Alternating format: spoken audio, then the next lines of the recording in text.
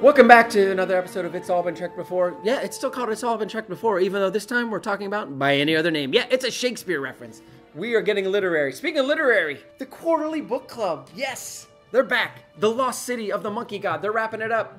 But you can catch up. If you've been reading along, you can be right there with them. That's the beauty of podcast. You can get in there whenever you want. Lost City of the Monkey God by Douglas Preston. Check it out and then catch up with the group with the Quarterly Book Club. Also, if you're not so literary, you're the TV type. Clearly you are. You like Star Trek. You're listening to this rewatch podcast. You're watching TV. Jerome's TV reviews. Get caught up on the latest stuff. Not just the old Trek stuff, but the latest stuff. Jerome's TV reviews. Check that out on the latest stuff. Should you watch? Should you not? There's so much to watch. You have to be very judicious, as is Jerome. Check out Jerome's TV reviews. Also, patreon.com/IABD. That's the way to support us. That way that Quarterly Book Club can keep going on forever, and you can know what to watch for a long, long time. And check out everything at IABDpresents.com. Right now, by under the name, It's All Been Trekked Before with Smell So Sweet. Welcome out to another It's All Been Trekked Before. Or you could call it the Star Trek Podcast, because by any other name, it would be the same. He said it! We're here to discuss the episode by any other name. And by we, I mean... This is Steven. And Keith. Jimmy-Jerome. And that's it. The ladies have left us Yeah. to our own devices. They just knew they were going to get turned on by Captain Kirk if they watched this episode. They didn't want to be seduced. Yeah. I understand. First impressions. I know the first time I saw this episode, this is one of the first episodes I remember seeing, actually. Really? I remember first seeing it like, this is great. Mm-hmm. And then I thought, in my memory as I got older, I was like, it's too jokey, it's too whatever. Mm-hmm. But watching it tonight, it was fun. It's probably not in my top 10, but it's fun. Revisit some things we visited before, obviously. But I thought it also had a couple cool, I thought, deeper conversations about the whole aliens in human bodies or aliens in unfamiliar territory kind of stuff. So, pleasantly surprised with a 50-year-old show.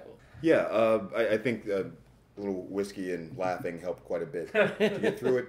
We saw one scene, which I recall having seen before, but not the rest of the episode, which is strange. I don't know why I would have seen it. That's or the under one what that circumstances. I recall most vividly is when I think of this episode, is that the scene where the Kelvins turn the two crew members into cubes. Or dodecahedron. I Dodecahedron. can't remember what they're called. The Yeah. 20-sided dice or whatever. Yes. Were they 20-sided? I was I thinking could- it was- didn't it seem was- like they were 20-sided. It was What's something between there, probably 10 or 20. I can't say it right, but yeah. Yeah, I think it was more than 10. I'm not sure it was- Duodecahedron. Yeah, I know I've seen this episode because I definitely remember the scene where Spock faked ill. Must not have liked it very much when I saw it before. It was not memorable. Didn't stick with me. That was my thing. But At least greatly looking back. enjoyed it tonight. Yeah. Yeah. Like, It was fun. way better than I expected it to be. Dodecahedron. Dodecahedron. But I remember as a kid when I first watched this and they crushed the cube, it freaking me out for a while. Like, I think I enjoyed the funny parts, but that part stayed with me from the episode going forward. Mm-hmm. And that's why I especially knew that the woman was killed. Yeah. Same here. That surprised Yeah. me that they killed the woman instead of the security officer. Yeah. I really expected it the other way around, which I appreciated when it's not predictable, when I don't know what's going to happen. Well, I think... I'm glad you finished the rest of that sentence. Because at first it was just like, Yeah, you killed like the woman. him. Yeah. I appreciate that. No, of course not.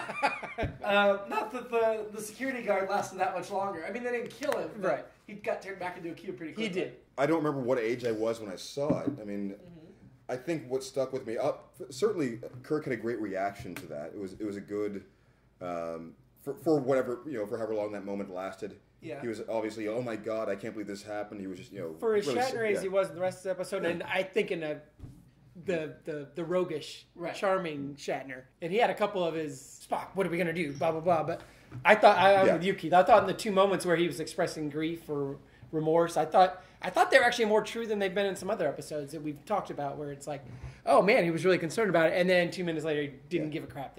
Well, there's something else attached to that, though. The significance of that to me at the time, I don't know if it had anything to do with the crewman's race or whatever, Yeah. or the other just I kept thinking like right away, would he have been as broken up if it had been the man instead? Oh, that's fair. And I don't know if whether it's a thing of this woman I'm attracted to, or women are more defenseless, or whatever his reaction was indicated. I think he acted very paternal towards her. Yeah. Like when she asked something, and he's like, "That's a very good question," very patronizingly, and touching her shoulder, and then he touched her shoulder again. Yeah. And so I didn't get romance, but I did get protectiveness. It wasn't the Miri even sort of thing. Yeah. You're right. I agreed that the grief was well expressed, but I thought that leading up to that, he did not express enough panic and protestation. Yeah, he did not. That was but my third sentence was he was almost implausibly calm after being released that first time. Yes. It was and the woman was like, Yeoman Thompson was Captain, like immediately after he was like, nope, it's fine. It's all good. Oh, it's fine. I got this. Yeah, I had that same impression too. Yeah, I guess the argument would be, well, these guys have been through all this stuff, but it still doesn't make sense. I don't care what you've been through. You get paralyzed for that long. That's like my biggest fear in life. Is having something like that happen and just, oh my God. I did notice when they paralyzed the people on the bridge that Uhura still blinked. So, well, I thought McCoy had the best freezing pose in that beginning. Yeah. It was very much like, the freeze is coming up, so I'm going to make a fun pose. Like in an acting class with inexperienced amateurs. Yeah. It was finger guns for the audience there. Right. I didn't understand why, if they had the power to freeze them and all the other powers they had with the thing, why they were like, when they wanted to take them to the jail, which was kind of weird, when they had this jail constructed, even though they're these super creatures, and they had somebody stand guard. But if they can freeze them, do all that stuff with those buttons, why were they like, go this way, we're ordering you? It's like, why don't you just freeze them or just transport them? Because they were able to transport from the ship to the planet's surface fairly easily. And the freezing seemed very directional. Like they pointed one way, froze them, and then they turn around and freeze the others. Well, and when it's inconsistent, I would say. Well, I think it was consistent, but I think it was directional. I think it only went out like maybe a 90-degree triangle from the button. Like, we never did figure out the source or how they worked. That was one. No, I don't know that. Well, I guess we had the Schilling thing in engineering. But it had to somehow work in their brain waves had to. Yes. One of my notes about that was I would like to have them explain exactly the interface. One button. Yeah. One button. They would have to be, I'm looking at you to do this. Sometimes it's 5 people. Yeah. Sometimes it's 1, and they have to kind of do this to get it. Sometimes it's like but if there were people behind them, it wasn't working on it. So that's right. So I don't know. And it looked like there were some things on the side that they could have adjusted, like freeze or turn into a dice, whatever. One thought I had also was that somewhere in the galaxy, somebody's garage door just kept opening and then closing, opening and closing. Way back on Kelvin. Like, they're like, what is going on here? What happened? They forgot the ship even left. It's like I remember seeing an explanation of how Spider-Man's web shooters would work sometimes, or like the devices, like the idea of them somehow just in comic or sci-fi logic or whatever, them being so proficient with them, they can make these little adjustments quickly and just do this thing somehow, but very similar. Although I think the compact shapes they have, the dice thing, it had a lot of holes for being super compact. They were very porous, Yes. They were very porous, which didn't make sense to me if they were reducing a human to a compact shape. It's the neural net kind of, whatever, yeah. I almost had it. Isn't there a later, I think there's a later episode where they take all the water out? Yeah. And they get them down to crystals, so I don't... The salt vampire? When he sucks all the... Was that what it was? No, that was something There's another one later where some other alien race reduces them to... Or the original Batman movie with Adam West, where they take all the water out, and they turn to piles of color. Maybe that's what I'm thinking of. Even though, like, this person's bright purple, this person's orange, this person's actually, I think that is what I'm thinking. The UN. Yeah, I love that movie. That was speaking of comedies. Yeah. So circling back to what you were saying before about them needing to direct them toward jail, for example. Yeah. I don't know if we should bring this up now or not, but I mean, it actually reminded me of the Black Mirror thing. It was very much the idea of sort of torturing them into submission. Like, here's what we can do to you. Yeah, paralysis. Yeah. So now we're talking about the season 4 premiere of Black Mirror. Yes, I'm sorry. Yes. Episode 4 or season 4, episode 1. Yes. Yeah, USS McAllister or Callister. That's what it was. Callister. Yes. But the idea being that you would paralyze somebody and show them what you could do to them, and then kind of have like a sort of cooperative demonstration. Okay, have I got you going? Okay, you're cooperating now. Let's go. That's fair. Why go to all this trouble? Let them walk. Do the work. But they didn't really demonstrate how they could get up to the ship, did they? Did the show? No. Like actually. He just popped. Transporter. Yeah, and the thing I remembered about this was it was kind of another, and I feel like this one was more fun, as we talked about, but it's another one with kind of godlike creatures and aliens needing bodies to inhabit. Yeah. Like, what was the one we just watched with the cubes? The balls. By the bed, and Spock was the evil one of those three people. Yes, and I know what you're talking about now. And so, he was... I don't remember the name of the episode, but I know what you're talking about. Return to Tomorrow? That might have been it. Yeah. Yes, it was Return to Tomorrow. Was the episode. It was. Okay. Oh, yeah, with Diana Muldaur. Yeah. So maybe that's one I watched without you guys then. That was only like 2 episodes ago. Yeah. I mean, they said the episode title a couple times, but They did. it just seemed, while I got the point, and I think the metaphor was there, it was a very loose, I don't know. I didn't see the relevance at all. I'm trying to think back to what would so even Well, I think there was a reference to how they're acting human and they're looking human, but they're not human. Yeah. But less human than human. But what does that have to do with the Shakespeare quote? I mean, I think that even in the context of Shakespeare, I think they're meaning you're not human, but you're calling yourselves human. I don't know. That's where I was thinking. And why not just? But I don't think it was well developed. Why not just have a rose on that planet? That too, instead of the whatever that honeysuckle or whatever that was. They went to the florist. There were roses that morning. I could tell Kirk was not a certified nurseryman. I'm a former Ohio certified nurseryman. I thought it was coxcomb is what that actually that flower was. What's the term? Coxcomb is the certified certified nurseryman. I was certified from 1988 to 1990. Yeah, so that was also a pretty good comic bit too. The idea of what do you call this thing? Just a flower. That's it. Moving on. Right. I was sure. I was the same way. I was like, I'm sure he's gonna give the name. Nope. Flowers. What do I look like? A certified nurseryman. And why did Kirk crush the flower? He's looking up the distance, what does it making matter? a point, and he just crushes it and drops it. Yeah. And it's what's he trying to communicate there? Well, that's the idea. That was the thing of it seemed to go along with the metaphor he's trying to make. Is by any other name is almost sort of like a whatever, doesn't matter kind of like a thing, like that kind of by any other name, whatever you call it. Whatever. Yeah. Yeah. Did they explain where they got these bodies they're in? No. Because I was trying to figure that out. Yeah. So the explanation of why they're in human body, because at first I was like, oh, why do they look like humans when they come from another galaxy? Because everybody looks like humans on Star Trek. But then the explanation of, okay, we're going to mirror you so we can steal your ship and we'll fit on it, makes total sense. I actually like that. Yeah. So, but it served the budget and it served the story. Sure. But then at the end of the episode, I really think we should have seen one, kind of like Cat's Paw, where we saw the little creatures at the end. I think it would have been great if it was when Kirk was seducing Kalinda, and she turned back into the... I guess Galaxy Quest kind of... So I wrote down Galaxy Quest because the multiple tentacles, I mean, they weren't as sophisticated. but it called to mind Galaxy. And some of the mannerisms, especially when they got drunk. And I really liked the idea of them being those creatures. Yeah. And I thought Spock said they had 100 limbs, each of which could do a different function. Yes. I didn't catch and then that. Kirk says, I don't know if they could handle the turbo lift. I'm like, he just said...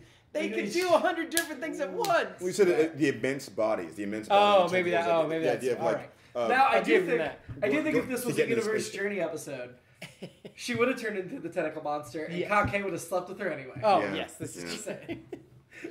Not an alternate episode, but that went through my mind that I would like to see Kake sleep with the tentacle. Well, and I like that talk and the talk about encased shells. I thought it was one of the better. Instead of Kirk and Spock and the other guy saying, "Oh, here's what it must be like to be an alien in a body," they let the alien actually talk about. This is really weird being in this different body, this encased shell. Yeah. But then, I thought that was a nice. But then why at the end when they're going to sell them on a planet are they saying, well, you're going to have to stay as humans?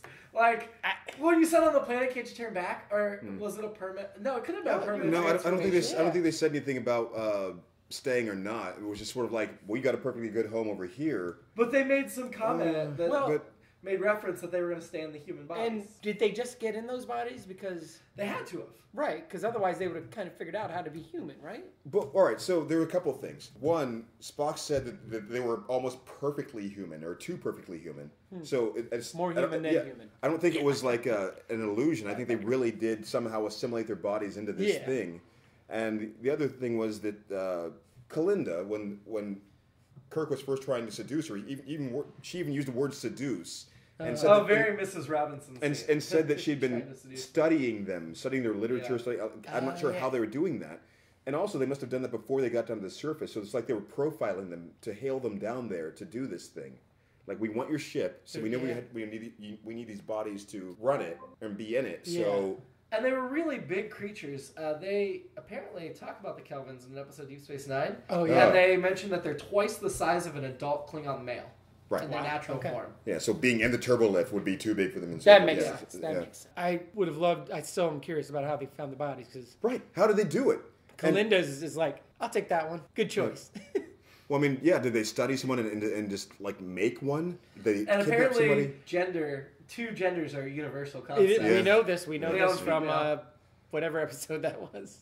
Well, so, I mean, so that brings up, it's another good, I think, segue to one of your segments here. Because they became human, made these devices somehow for use with the human body. Right. And their outfits. So, I think it'll be like a fashion. Fashion. Jesus. So one of the first things I noticed was that somehow the women had evolved beyond the need for uniforms with backs on them. Wait, they didn't have backs on them? I didn't notice. Yeah. I'm just kidding. That's all I could look at in the first scene. I'm glad the ladies weren't here for this episode because 3 thumbs up is all I can say for the fashion in this full episode. jumpsuits for the men. Yes. And, of course. And completely backless. Yeah. From the back, it looked like they were topless. I will say I appreciated how... Which I liked. Really, the do-it-all person for the Kelvins was the woman on the bridge. Oh, the Helms, yeah. Yeah, Drea. Drea. That was didn't even need Chekhov or anybody else. She was really running things. She was starting engineering. Went to the bridge. She seemed to be able to handle the human body. Yeah. My note about that. I'm sorry. I'm sorry. Well, later on, it was kind of jumping ahead of it, but I loved her reaction to when Rojan just started throwing a fit. Like she wasn't a part of any of this. She's just been on the bridge the whole time. They've been being toyed with off the bridge, and she just looks at them like, what the hell is going on? This is a different alternate episode. Why wasn't she just like, no, we're not going back. It's not bothering me. Yeah, you're the idiot. I'm single. I don't have these problems. I was looking up the Deep Space Nine reference, just curious, because I was like, oh, did they ever talk about them again? And apparently it was just Worf was talking about having difficulty getting a child to sleep and said, I don't know why I can't get the child to sleep. I find a Kelvin twice my size. Oh, wow. So apparently at some point the Klingons fight them. Huh.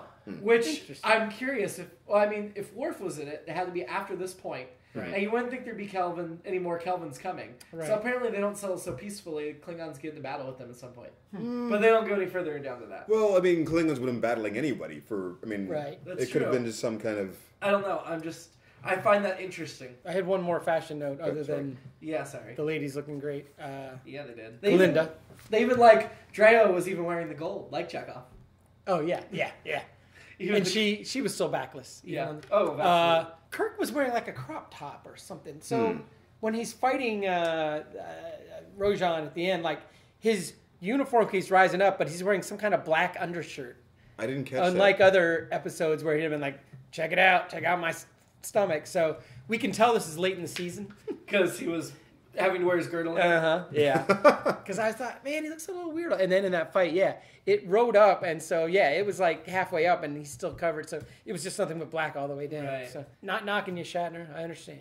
Back to the sexism briefly. Sure. I thought it was interesting that in the ending credits of this episode, instead of crediting Majel Barrett as Chapel, it said Majel Barrett as Christine. Yeah. Which seems off to me. Huh. I mean, everybody else is always credited by last name, and she usually is. Along those lines, McCoy, I feel like in every episode where he interacts with her, he's barking at her. Yeah. Although, just get it, nurse. Tonight was part of this episode was part of them trying to act like Spock was dying or whatever. Right. And she was a little slow to catch up. I wonder there must be a set of classes at the academy that are kind of like Second City or Improv Olympic, where you learn to act and improv and do shenanigans just in case you have to do the kind of shenanigans and improv. I feel like that would be a valuable thing for Starship officers. I think it would be. I think, and maybe this is a good thing for our current armed services. I think not armed services, but did it FBI agents or CIA agents who were going undercover have to take some of that? Some cops that work undercover, I think take some of those classes. I mean, you'd almost have to. Also along those lines, we talked about this while we were watching the show, but Spock and Scotty are messing with the device that the Kelvins have installed to take over the ship. And in the background, Kirk is talking to Honan or whatever. Just keeping him distracted. Just talking, and I was just like, what is he talking about? Because he just stays up at the upper level, and he's gesturing, and it's like, what act is he? That was a very interesting background. It was weird. Yeah, I didn't notice till the end. I didn't realize what was happening because I can only see just Kirk. So I thought it was just a random crewman up there, like he was.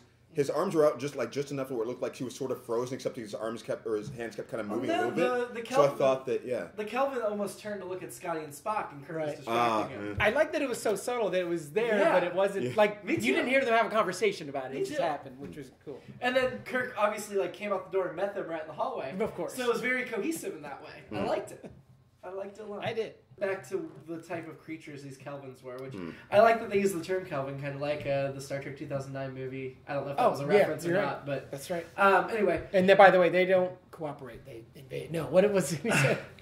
Conquer. They conquer. That was one of the things I forgot about that because we were talking about them fighting with the Klingons at some point. That would explain like if there was some sort of encounter, they probably would have been like all puffing up their chests either way. So these Kelvins became more human because they were in those human bodies. Right. They must have got out at some point. Or others came from somewhere. But I thought it was interesting that their species is supposedly really advanced. They've got all this great technology. Yes. They can't build a starship to get home, first of all, which is weird. Even though they've got the 100 arms that can all... Or those devices. How they make those devices? If they can't the one thing that seemed really doesn't make any sense for their species to me was that they talked about the commander was like, well, my descendant's going to be the commander. And I'm like, so you're this advanced society, but you decide who rules by heredity?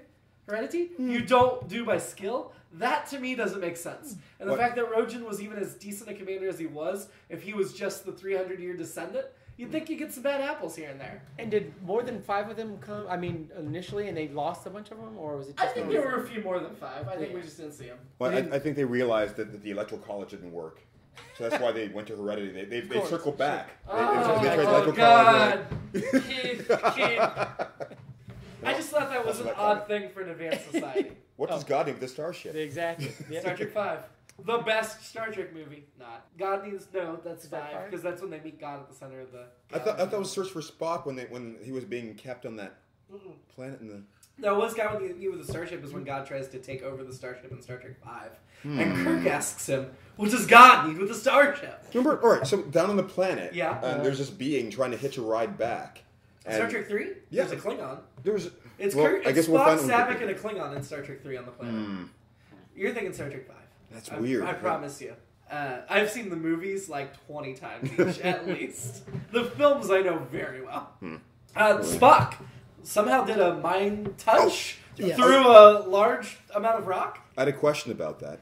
Yeah. They implied that this was some sort of plan they'd done before. Did they do this in an episode before this? Like through a door at some point. I thought, I don't know if they were specifically referencing that episode, though. I couldn't tell. No, I don't know. It seemed like it was some other... But yeah, I like the idea that he just got all these different things he was able to catch that he threw out, and then was able to... They kind of started to come back together later. I thought again, that was an interesting concept. Yeah.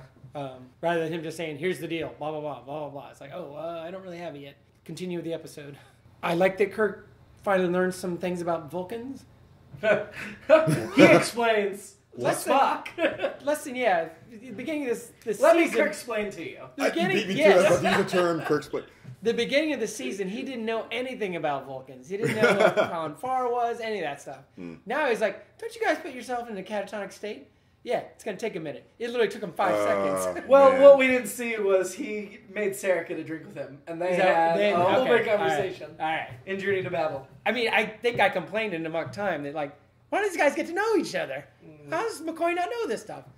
So apparently, they did. Yeah. Speaking of drinks, I've got so many things here about the plans in general. All right, so first of all, I mean, I think we kind of touched on this, but I'm having trouble suspending my disbelief about the idea that they couldn't somehow overpower these people. If they have these arms that they keep like touching these belt. I mean, there were so many times when they had them in a relaxed position where they probably could have just like headlock anything just to stop them from doing this. Pinch. That's something that too. All right, but anyway. So they came up with these convoluted plans instead. Which was so much more fun. It was a lot of fun. I will admit it was a lot of fun. it seemed like it took a lot of alcohol for Scotty and whoever the other Calvin was. Why wasn't he a lightweight if he never drank before? That too. Yeah, so right. all kinds of things. Kind of cut the other way from him. With everyone else, like, I don't know how to use this human body. With him, it was like, I'm a Kelvin, so it's not affecting me. He stayed sitting, yeah. which makes it slower. Sure. And, he's got a couple hollow limbs, hollow tentacles. I just liked the sea shanty music, which was a common Star Trek music they used in many episodes. Yes. But I thought the sea shanty music worked particularly well in this instance. I remember as a kid that particularly being one of my favorite scenes. And they kept bringing back they'd restart the sea shanty music every time they came back to Scotty. But this whole plan, like as Spock's playing chess with Rojan and Kirk's seducing, it feels like for the rest of the crew it's taking place over days or weeks, whereas Scotty's just been in the bar the entire time. So I think it was supposed to be one day. Yeah. I think it was supposed to be one full day because McCoy gave that alien 3 shots. No, McCoy gave that alien 3 shots from the beginning to the end of the drinking. So it wasn't. So it was a full day that they were drinking, at least. But it just the time did not make sense. Scotty drinking, lining up with everything else that was going on. So it was kind of fun that they waited up till the end to the secret weapon was a scotch. It was a great way to put that over, but which was frustrating because if you have a really old, really good scotch, you drink it when you're sober, not when you're already trashed. Well, if you don't want, what a waste. I guess maybe he was holding it back because he really didn't want to part with it, but he was so drunk he didn't care at that point to do it. Yeah, but my thought was he should have just skipped right to Four Loko at the beginning. It would have taken care of everything. Four Loko was banned. I said my other no. But in the future it will have been completely banned. So yeah, absolutely. As was Space Four Loko. Space. And of course they had the space dust on the Scotch whiskey bottle. Of course, yeah. It was Scotch brand Scotch whiskey, just Scotch whiskey. Scotch whiskey. It was a very generic brand. Yeah. It was in a plastic bottle. Oh god, it would have eaten through the plastic bottle. So but it was more fun for them to try to come up with their individual plan. But my thought, of course, was the other whole of that was why did McCoy just poison him with whatever or knock him out with he's injecting him with whatever. What do you call it? They seem to have some ability to not read their minds necessarily, but kind of know. That's what it felt like early on, and then once they distracted, the human emotions distracted them from doing their powers. They had to concentrate. But I think if he had tried to poison them, it would have been too obvious a ploy they would have got on.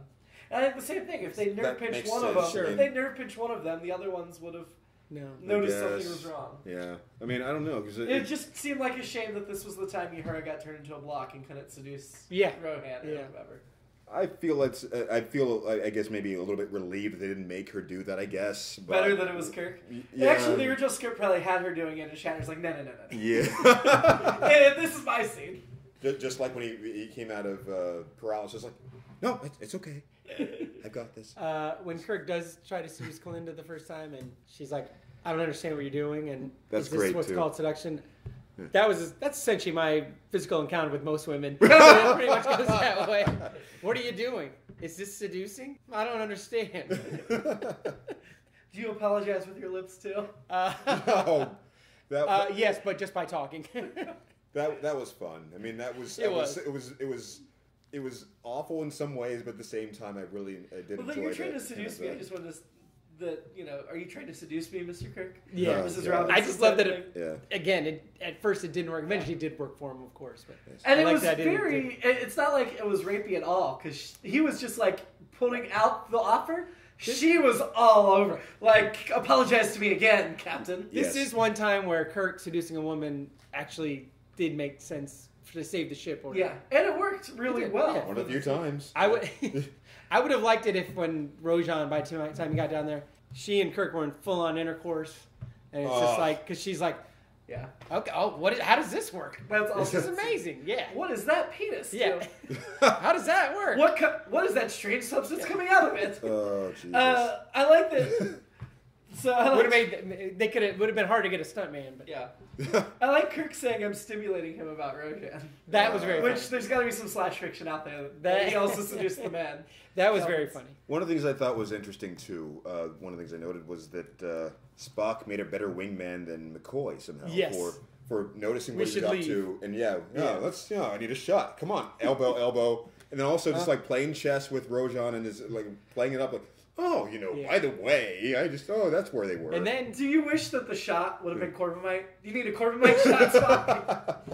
Oh, for the wink, yeah. When they were fighting later and they smashed the game, was it 3D chess or it looked like 3D checkers? They were playing 3D chess at some point. I didn't pay attention when the smash. Because then it was all red and black little pieces. Maybe there was 3D checkers. Smashing? I thought that happened on the bridge. He throws them across the table during. That. That Okay. fight, Yeah. That was, right. So how did the Kelvins reproduce? Because they really seem to have no clue about romance at all. It's a good question. And you're going to be out there, like they tried to act like it was very professionalism. We're not going to hit on one another, but this is a multi-generational crew, so you have to have sex with one another. Yeah. Right. Well, she just said, like in that first scene when she was talking about seduction, I've been studying this. I don't understand why humans have this preoccupation with this process. Why isn't this is very purely business-like biological? They just like went in the chamber once every year and on their birthday and every 7 years. I gotta say, whatever Kalinda was studying, her hair and her outfit and everything. Oh my god, that was pretty cute. That's a very good point. Like, why did she look that good if she didn't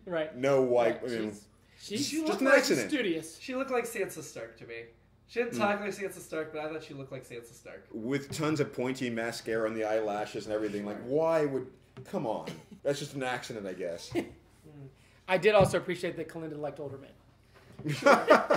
Well, we don't know how old she was. Well, just from the...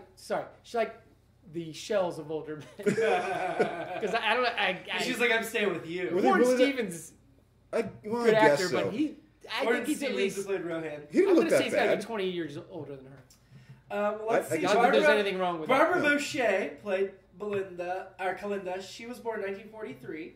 Warren Stevens, who played Rohan, if IMDb would load here, was born 1919. All right. So 24 years. Yeah. He didn't look that old to me, I guess. I don't know. Didn't really register. Maybe they had a lot of makeup. Conditioned. Warren Stevens is best known for the movie Forbidden Planet. That's the other thing I thought when I first saw this was I had seen Forbidden Planet around the same time I first saw this. So I'm like, that's the guy from that other movie. I just know Forbidden Planet as that movie mentioned in the Rocky Horror song. It's also based on The Tempest. Ah. Yeah, it's a good movie. Leslie Nielsen's in it too, playing totally serious. Yeah. I guess most of his stuff was serious, wasn't it? I guess except for Forbidden Planet, other than Robbie the Robot. Yeah. Well, Naked Gun, right? And Leslie Nielsen. Yeah. But wires crossed there. Yeah. And what was the series that was based on? I never actually saw it. Police Squad. So Barbara Boucher, who played Kalinda, is still an active actress. She's got a couple credits from 2017. She's got one coming up from 2018. So she's still around. She's best known for Gangs of New York in 2000. Who did she play in the episode? Kalinda. That's Kalinda, Yeah.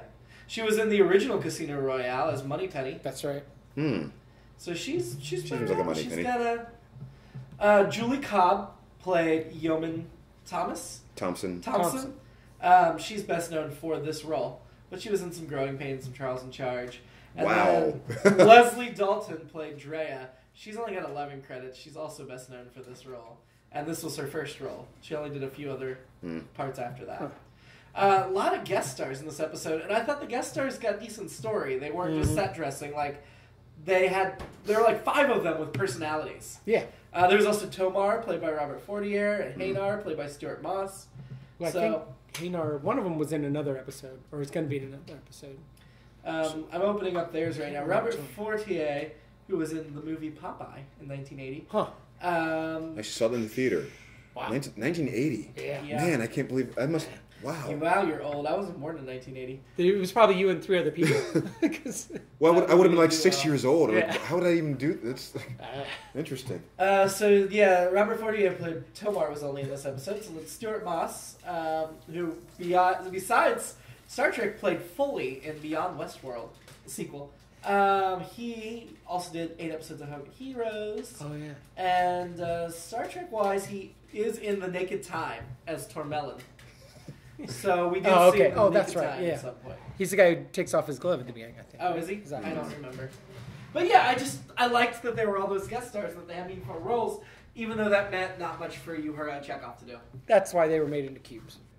Something about the interplay with the main 3 people for a while, or main 3 Kelvins, reminded me of like Zod Superman. Like actually, and when they were Galaxy Quest aliens and being awkward. Yeah. Yes.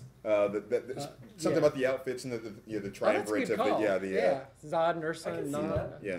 Similar jumpsuits. Mm-hmm. This was written by Jerome Bixby, who wrote Mirror Mirror. And then two other episodes that we haven't seen yet. My alternate episode is his original version that he wrote was a lot darker. Mm-hmm. So that's why they had DC Fontana lighten it up. So DC Fontana usually doesn't write the best stories, I think. But his original script, the Kelvins were called the Devenians. They executed 10 Enterprise crew members by opening the shell bay doors and letting them get sucked out into space. Wow. It's a little bit darker, isn't it? Kirk was put through hellish torture, quote unquote, and crew members were chosen to mate with each other. Kirk was paired with Ian and Leslie Thompson. That episode I want to see for all of those things. That is interesting. Oh, they were put together to mate to eventually breed slaves to the Kelvins. I was wondering, that was my follow-up question, like, why would they have, I guess. NBC I think I like this episode better. NBC objected to all these. And they also, the production staff also thought the mating aspect was too similar to the cage, which it's fair. But I think this was fun like Mirror Mirror. I think it kept that tone. Yeah, if they went this way, it would not be a lightweight episode. It'd be a serious one. Dodecahedron. Yeah. They were trying to figure out a way to eliminate the crew because they didn't know how. Roddenberry had a Mexican onyx dodecahedron on his desk. So DC Fontana. So they were 6 more of these. She had given it to him, and they were like, "Yeah, we should just." Roddenberry made the suggestion that they be transformed into objects of that shape. So they were 10-sided dice. Yeah. I don't know why they wouldn't have just disintegrated them or whatever, or vaporized them. Yeah, why keep them alive? Or I mean, why? Yeah, why bother with the intermediary step of having them in these cubes? Or I just even misused the term. Right. Dodecahedrons. Yeah, that's a good question. Or just frozen them all and made them stay wherever they were on the ship and just. I was just annoyed that they didn't pick them up off the floor. First of all, they just left them scattered in the hallway, and I was also annoyed that we didn't hear the pad fall. Like the 3 of them on the bridge, one was holding a pad, and then the pad was sitting on the floor next to him, and we didn't hear it. And then in the hallway, there were several pads scattered among them, and like surely one of them, the pad dropped on the decahedron and smashed it. They're just that delicate. The devices that I was going to say they pushed the button that said, "Don't let anything of these cubes get crushed by anything they're holding." Yes.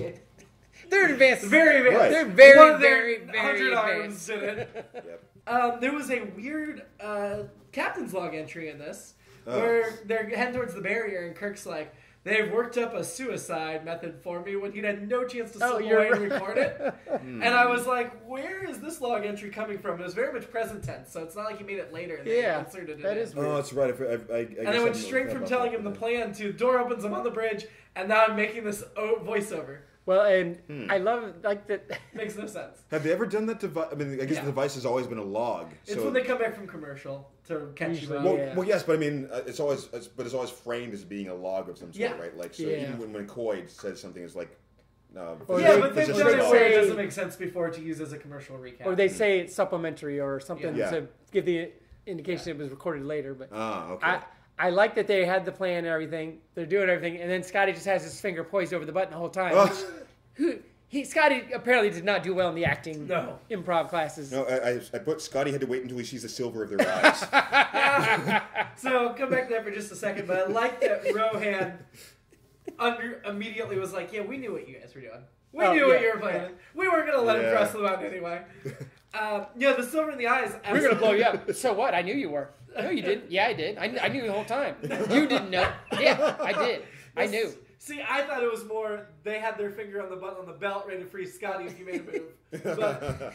But I like that, your explanation as well. With the silver in the eyes, we went back to the barrier where we went in where no man has gone before, and Gary Mitchell and Elizabeth Denner got turned into silver-eyed god beings. That's right. This time, it was very uneventful. Nobody got turned into god beings. Which I think would have been a really cool callback if that's how they defeated them, that like Spock turns around his eyes are silver and then he kills them. I don't remember there being a barrier for that whole thing. So that's how they got infected. They tried to cross the galactic barrier at the edge of our galaxy. Yeah. Which makes no sense in star-based maps because Earth's not near the end. It would have taken them decades to get to it. But anyway. Right. I must have missed a few. This raises so many questions. Okay. So a galactic barrier or something has been established in this whole universe. It's at the edge of the galaxy to keep them from leaving it. What? Yeah, the whole galaxy is surrounded by a barrier. that apparently looks like it's on one plane, like as a little fence, but you can't just fly over it or under it. I don't feel like that's come up before. Yeah, it's gone before it did. I mean, like, and like the rest of like this.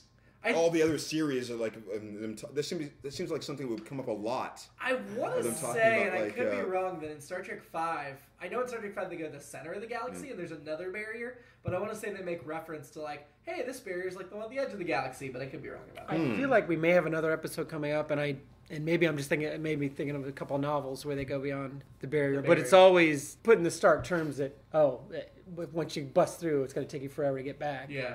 Somehow they always make it back. The Q Squared novel, which is the one that reveals True Lane to be a Q, and it gets very convoluted. I believe they deal with the galactic barrier and what creatures live within it and stuff too. That it was a Q that possessed Gary Mitchell and Elizabeth Denner. So the purpose of that Gary Mitchell thing at the beginning of the series was to establish that there was this barrier. I don't think that was the purpose. Really? I think it was just a random story, and they're like, "How do we make him turn into a god? We'll come up with this random device." God, no! Yes. That should be like... No. Star Trek did have that kind of continuity.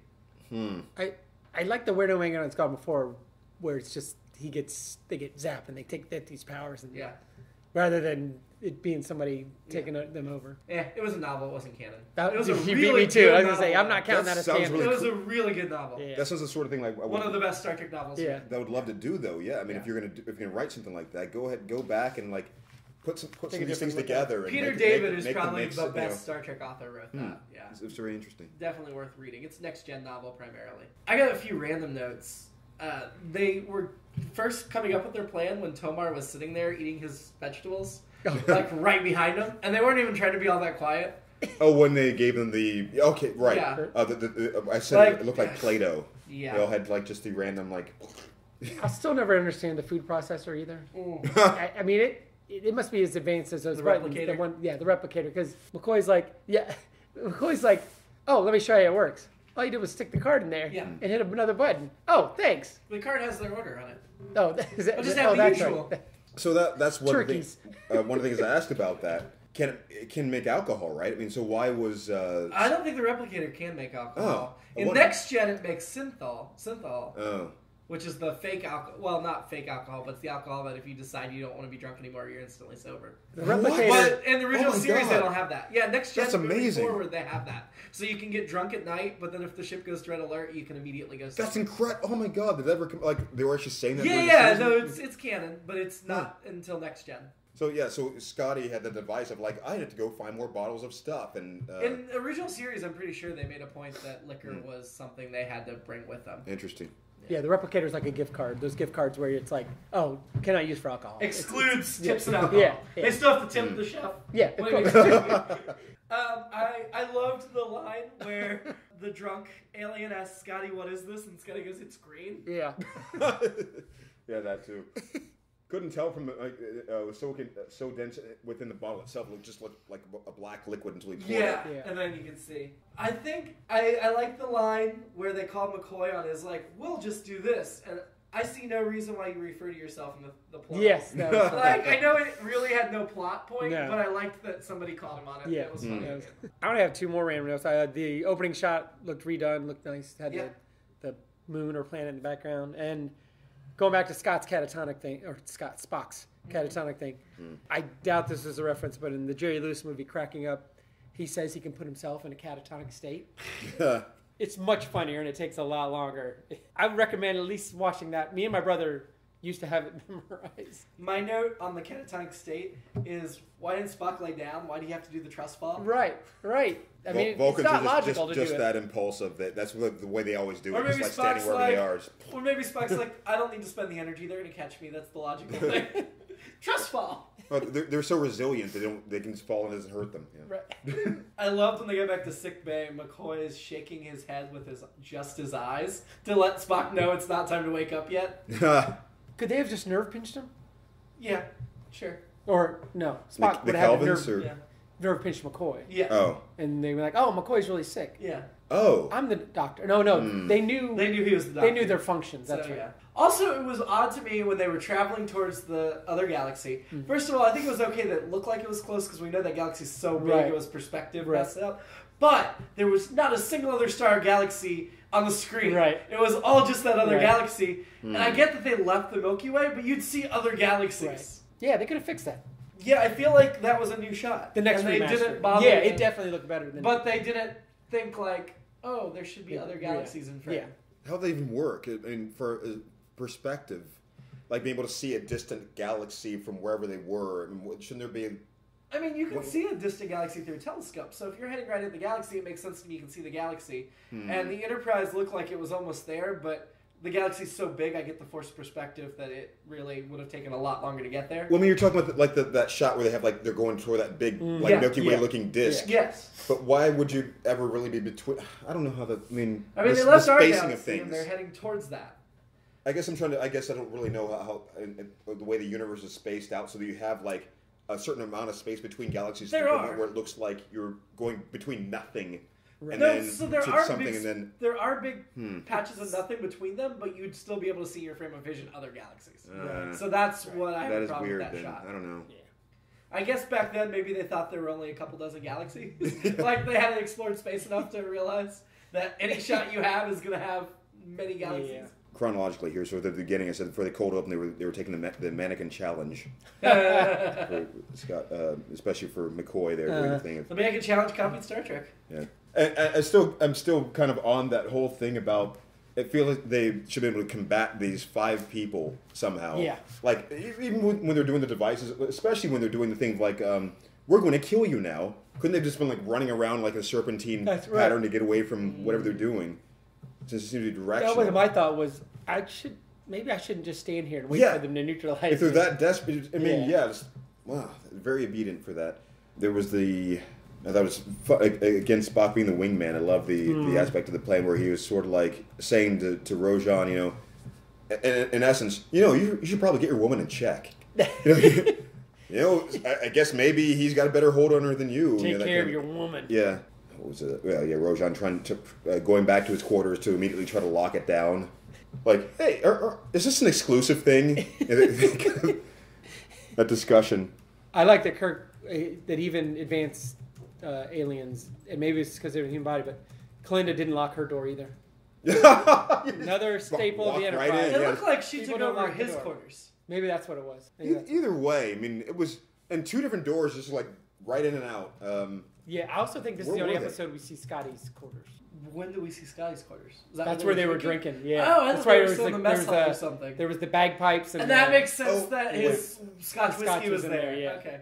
I'm sorry. They were in some public area because that's. They started in the public area. Spock told him to go. That's why he was like in and out. That's the first time. Yeah. Ready for rankings? Okay, so men, women. This one's hard because we got Thompson, we got Drea, we got Kalinda. Those 3. Yeah. Who's my current one? Is it Diana? Anne Mulhall from Return to Tomorrow. Yeah. Diana Mulder. I'm switching to Kalinda. Besides the cube scene, that was the other thing that stayed with me forever. Believe it or not, was her. So yeah. Keith. She might be my favorite of the women Kirk seduces so far. I'm still I've got my fill of aliens that turn into women and into humans, so I'm still committed. Oh, that's true. That's right. Yes. That's right. So, at first glance, I really thought I was going to go with Drea, but she didn't do all that much. Yeah. And I really liked Kalinda as well, so I think I'm going to also switch to Kalinda. I wanted more Yeaman Plus Thompson. the Sansa Stark. I like the Sansa Stark thing. I wanted more Yeaman Thompson, but I also knew she was doomed to be crushed. I wasn't going to ever pick Yeoman Thompson, but Drea was in the running at least. Well, if it had been the alternate version where she made it with Kirk, then you might have seen a little something there. Yeah, I think there's an alternate episode there where Drea's like, where the hell is everybody? Why am I here running the ship by myself? I love that. And if that scene had happened, I probably would have picked Drea. Yeah. So, ranking. Let's start in the middle-ish? Yeah, I think so. Let's start with a piece of the action, The Gangsters in Chicago, which is about a little bit above halfway right now. This is similar in the sense that it's more of the lighthearted fun episode. Feels like the lightheartedness was very much an afterthought, though. I mean, it feels like the piece of the action. It was sort of like established pretty quickly what they're going for, and this was you had Kirk at the beginning really crushed by the crushing of Thompson. Right. Yeah. I thought it was going to be really serious, and then suddenly it just kind of went whoop. But I also liked some of the science fiction elements in this one. Right. Yeah. I think I like this one. I like this one more. Yeah. I think for the reason I'm saying, even there, it was more of there was more than just the light. Yeah. Above that is the Changeling. No bad. I like this better, but it could be recency bias. I think this is certainly more fun. I think this was going to be a problem because of the recency bias for this. Yeah. This was just a good time watching it. Yeah. It's, I really thoroughly enjoyed watching this episode. I could go above Changeling, which surprises me that it's moving up this high. After that's Metamorphosis with Ephraim Cochrane, which is Keith's true love. However, I liked this better than that too. I would say so. I mean, there's something a little bit more to it than... Okay, now we're getting up near the top, so now we're getting into the really good stuff. The next one up is I Mud. Oh, I don't think so. And everything above I Mud and up are like the iconic episodes of the season. I Mud, Doomsday Machine, Amok Time, Trouble Tribbles, Mirror Mirror, Journey to Babel. I don't think it should go really higher than that, but that's... I could go above I Mud for it, but I would have gone above Metamorphosis. See, it's all getting... But I mean, honestly, I think this was a really fun episode, but I think it belongs below the iconic ones. Yeah. So I would probably put it below I Mud. That puts it at the top of the list that aren't the iconic ones this season. That's impressive, considering... I mean, I thought there were some things we could nitpick on, but I thought the story was relatively solid. I liked the concept, and it was fun. Yeah, it's something about the way that... I mean, the things that... like, the problems, the critical problems with the way that the devices worked and so forth weren't as... I didn't make me with the way upset. the device worked. I really didn't. So are we comfortable with below I Mud and above Metamorphosis? I think so. Okay. Yeah, I would not have pegged this as being up this high.